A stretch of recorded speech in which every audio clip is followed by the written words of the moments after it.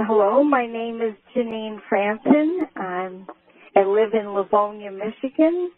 I'm 68 years old, and once was a Republican and now mainly an independent. I got involved with the Nixon campaign and as a volunteer and went to the convention in 1972 in Miami. And then when I moved up to Michigan, I was at the convention as a precinct delegate in Detroit for Ronald Reagan in 1980. My husband and I both did not care for Hillary Clinton.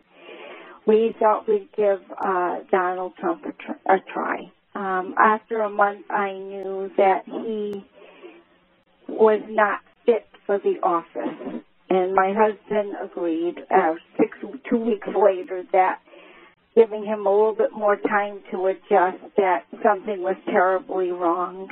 He doesn't understand the Constitution. I really think that when he became president, it went to his head, and he thought he was like a king. He could do whatever he wanted.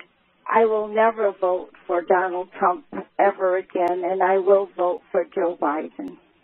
I think he could stabilize us, but more importantly, he needs to bring the country together because we're so polarized, and everyone is a villain if you're not for the president, and you're starting to feel it in the way people talk.